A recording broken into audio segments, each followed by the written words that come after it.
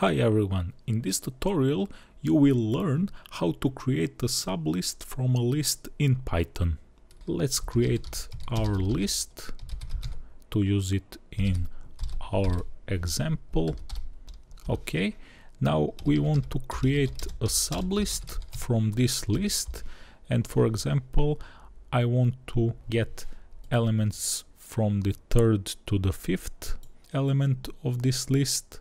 This third element from this list has index 2, so our starting point for creating sublist has index 2, and the last element that we want to extract is the fifth, so we're gonna use number 5.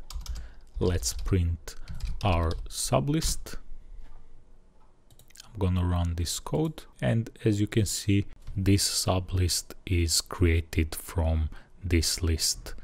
Also, if I leave off the first element here, I'm gonna get a sublist that contains first 5 elements from this list.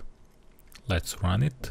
As you can see, this sublist has first 5 elements from this list, and if we want to have all elements from the list starting at index 7 to the end of the list, we're gonna use this notation and we're going to omit the second index here. Let's run this code, and now is created a list that contains all elements from the index 7 to the end. That's all in this tutorial.